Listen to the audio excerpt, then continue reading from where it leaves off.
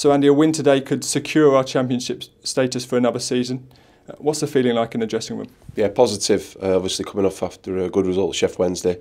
The coach has had a little bit longer than usual to work on shape because we played Monday, so we've been working hard, Tuesday, Thursday, Friday. So, the lads are really looking forward to getting out there. Obviously a bit of rain as well overnight's helped the pitch. The pitch is improving every week, so hopefully that'll help our style of play as well. Obviously we beat Blackburn earlier this season at Ewood Park. What sort of, how will that affect today's game?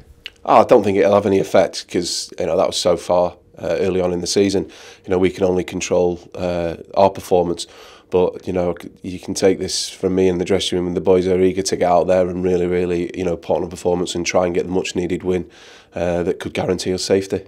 We've had a lot of positive results at the Valley in recent games, and the fans have been really good. How important is it that they stay with us today? Well, they've stuck with us all season. It's been a turbulent season for them as well, on and off the pitch, with the ownership changing, with the manager changing, and they've been brilliant. So they've just got to really stick with us today. There'll be times at the games, where it'll be 0-0, but just stick with us, believe in us, and we'll do our best and we'll try and win the game.